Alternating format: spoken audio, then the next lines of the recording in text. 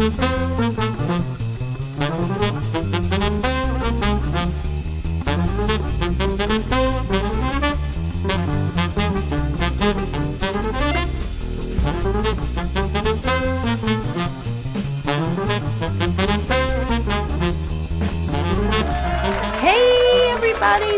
to the Petunia Variety Show. And boy, do I try to put the variety in this show.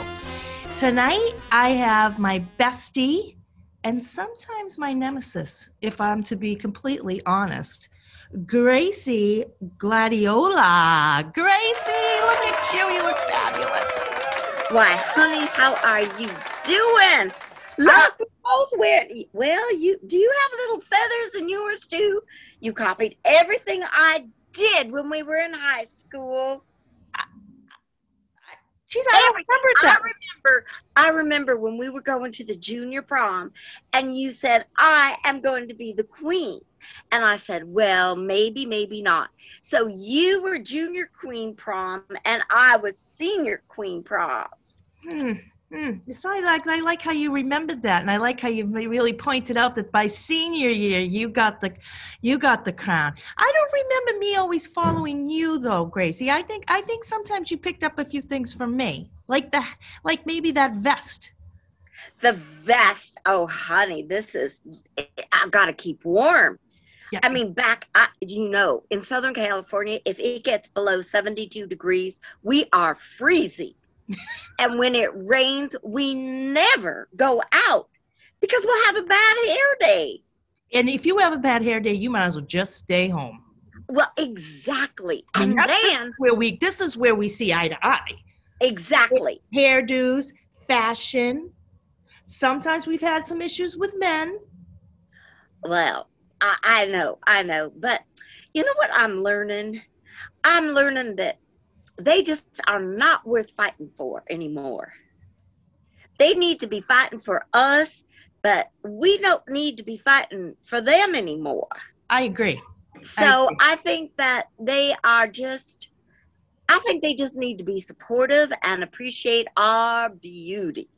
Yeah, I think they should just pay the bills and take us out. Well, that's even better.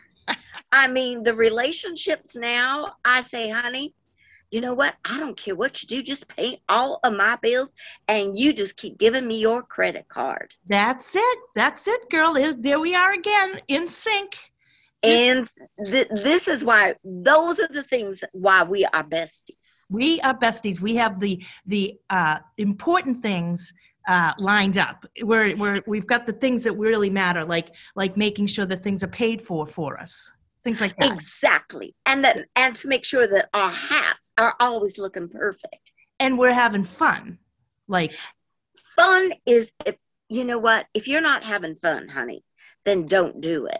You know, I have a good friend who's good friends with Mel Brooks, and he used to tell her, he goes, "Are you being paid large sums of money?"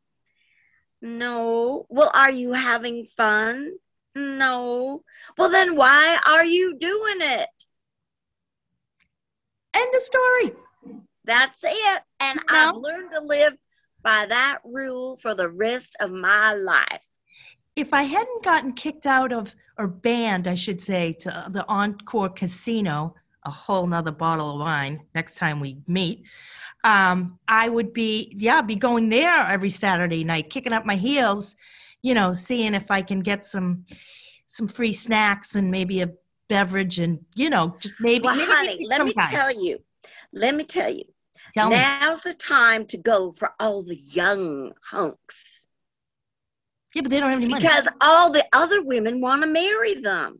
I don't want to get married again. I don't want to get married again, do you? Oh, well, they all want to get married, and these young hunks just want to play around.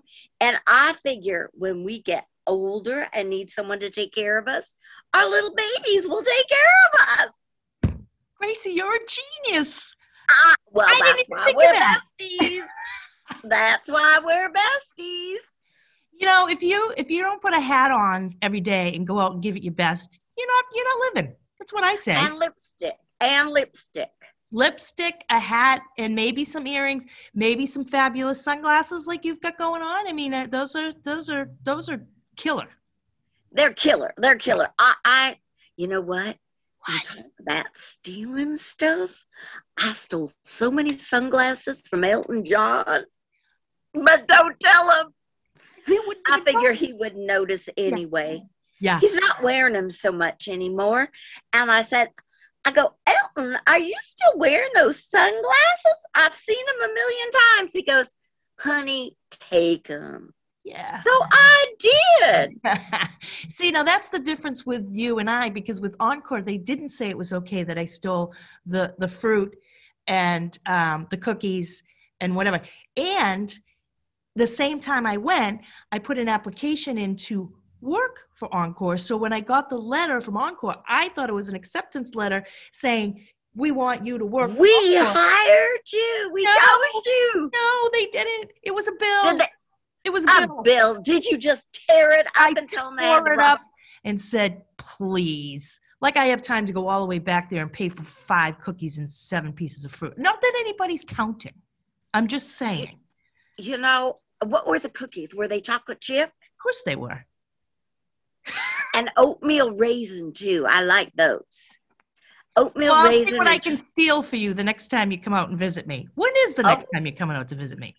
Well, I don't know, this weather and all these restrictions. I know. And I get to the airport and I get so confused with cards and luggage and everything. And then I look for the cutest, guy to pat me down. And they go, no. And I go, well, then why am I flying? Right? What's the point? Yeah. I tell you.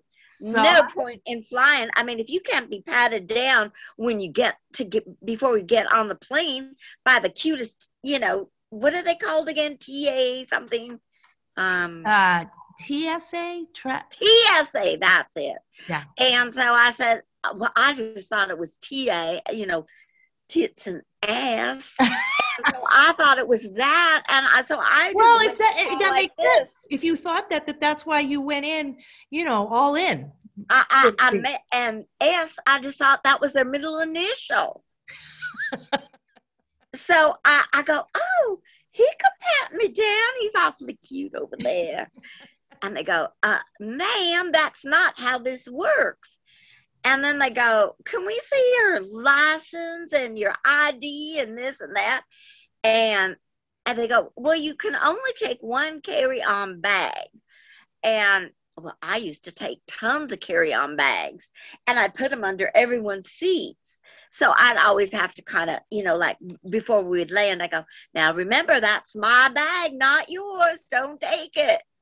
Yeah, see, it's a good thing we've not traveled together, because some of those bags would end up in my bags.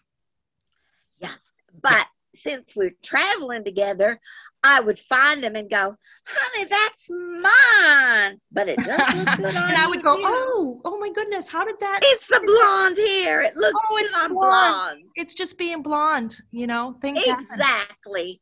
And then when people compliment you on how beautiful you look with your clothes or your accessories, I go, they're mine. Gracie, you are always a delight. I love you to pieces. I know we've had, a little silliness mostly in high school with some. Well, that was back in high school. That was back then, and this is now, and now you're rocking Elton John's sunglasses, and I mean, there's no stopping you. And so I just think, I go, I've got to get back there to visit Elton, but I don't know if I can get on a plane. Yeah. And fly all that way. Yeah. So, and he's not doing any concerts out here.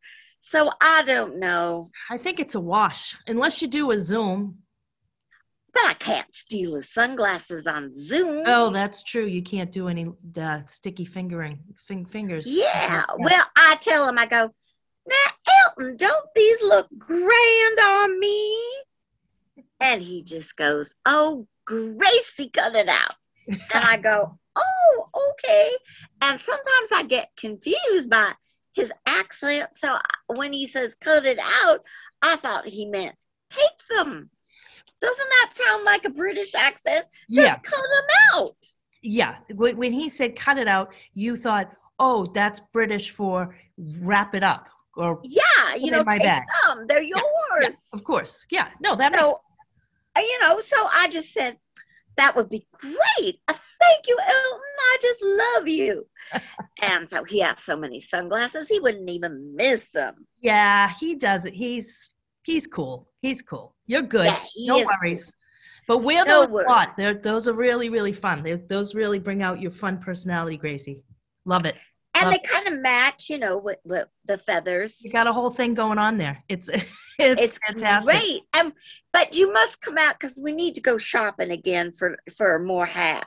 More hats, more faux fur. People, yeah. Oh, absolutely. I'm not even sure this is fur. I think it's just shag.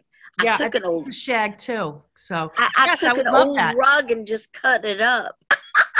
Maybe we'll steal some lunch somewhere. That would be perfect. Wouldn't that be great? That would be perfect. That's like because, going you know, most of the places now, a lot of people eat outside. So when they run in, we'll just run out. We'll just run out, baby.